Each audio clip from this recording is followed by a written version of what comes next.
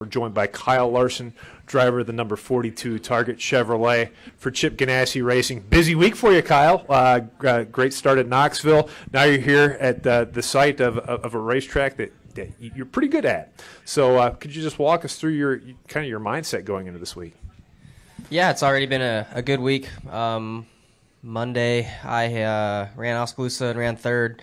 Wednesday, we won at Knoxville, and then here we've been pretty decent in practice so far. Could use a little more speed. I feel like the handling is okay, but could use a little more speed.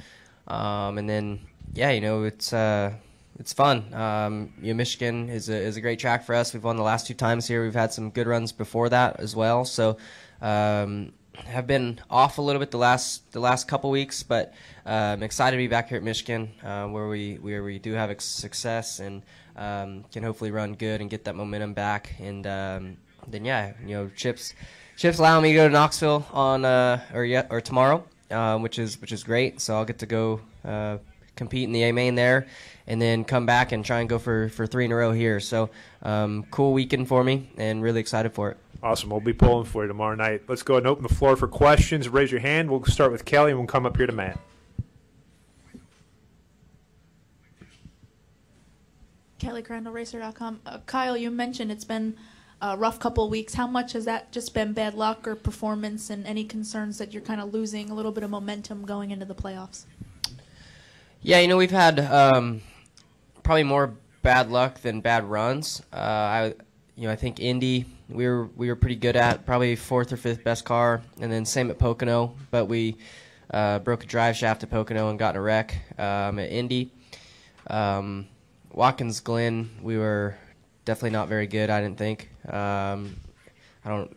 Maybe missing a race in there somewhere, but it's just part of it. It's hard to have a perfect season and be fast every week, but our team is excited about the race car we've got here this weekend. They've found a lot of stuff in the wind tunnel earlier this week, so happy about that. Car felt good, like I said, in practice, so hopefully we can make a solid weekend, have no mistakes, and go for a 3rd win. Okay, we're going to go to Matt, then to Tyler, and then to Wolfgang. Yeah, I'm curious how you talked Chip into it. Can you describe? Did you call him, text him, email him? How did that go?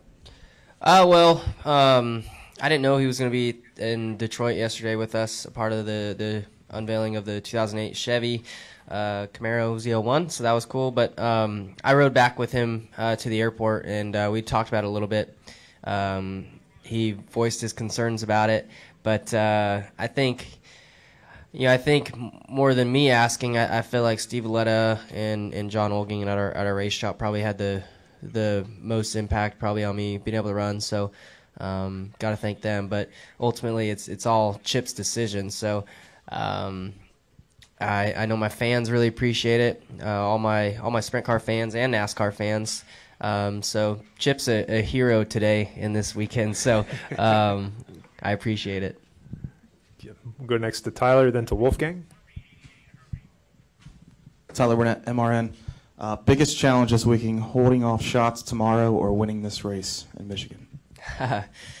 Equal, I would say. To win a cup race is extremely tough. So, first off, I'd probably say Michigan would be tough, and to go for 3 in a row, especially with how fast the Gibbs cars seem to be, and also Blaney this weekend seems to be really fast. So, yeah, both races will be really tough. To beat Donnie and Gravel from the front row, that'll be tough as well. But I feel like if we get to traffic, I could compete with them and try and get a win. Go next to Wolfgang, then to Brian. Kyle, it's a big challenge to drive here and then also in Knoxville, but I think even a bigger challenge is the travel arrangement. Can you give some more details how you make the travel organization, traveling from here to Knoxville and back? And what's the schedule in Knoxville? Who is qualifying your car if you're not there?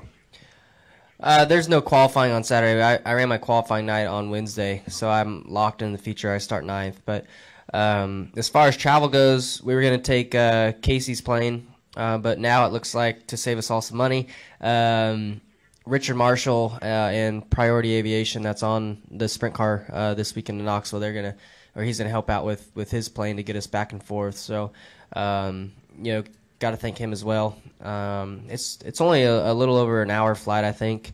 And I probably don't even get on track until 8:30 or 9 o'clock on Saturday. So the logistics part of it's not that tricky and not that stressful either. So my morning on Sunday, well, I don't even do anything until about 11:30 in the morning. So I'll still be able to get plenty of sleep and be ready for Sunday.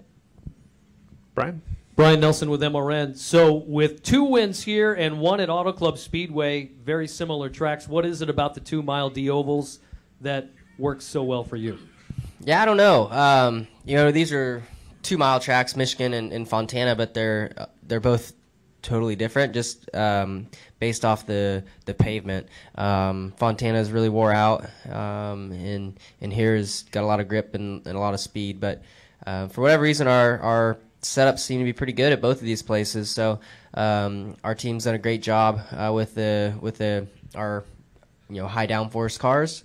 And I think that pays off when you get to 1.5 and 2-mile tracks, and we seem to have definitely hit on something for here, especially, and Fontana. Additional questions here for Kyle? Going once, going twice. Tyler?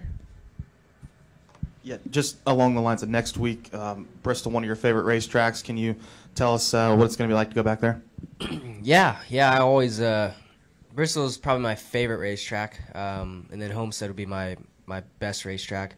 But yeah, I always look forward to going there. It's kind of like a 500-mile sprint car race, just to how aggressive it is, and slide jobs and run on the top, run on the bottom. With the VHT on the bottom now, you got multiple lanes you can run.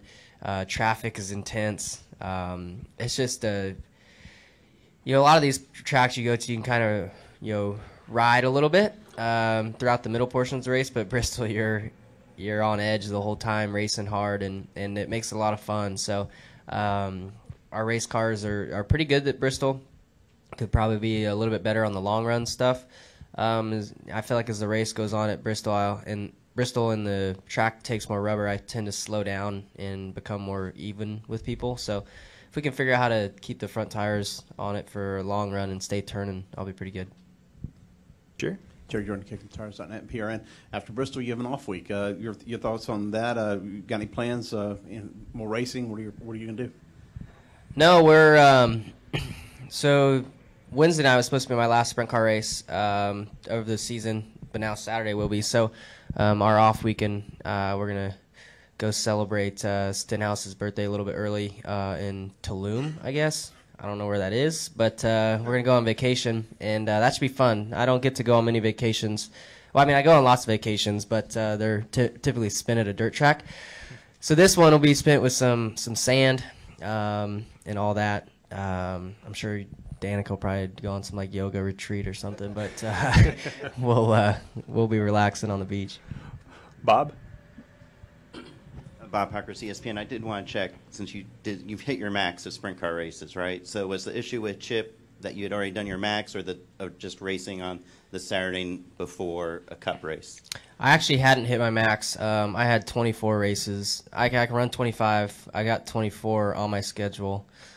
So because I'll run Turkey Night after Homestead on Thanksgiving, and then I kept some open to go to New Zealand and race. So I left one open, just kind of the way it worked out. And so yeah, now with running Knoxville on Saturday, and if I get no rainouts, I'll be to my max by December 31st. So I don't remember the other part of your question. Well, so it's the matter of racing on Saturday. Yeah, so I can't. My deal with Chip is I can't race a sprint car or midget or anything really the night before I'm on track. So I couldn't have raced last night in Knoxville and practiced today. That would have been against the contract, but that's why I ran Wednesday, because I have to have an off day. So that's how it works out, and I think it's fair, and I still get to run a lot of races. So I'm thankful for Chip to even allow me to do what I get to do right now. So it's especially nice though that he's making an exception for Saturday night.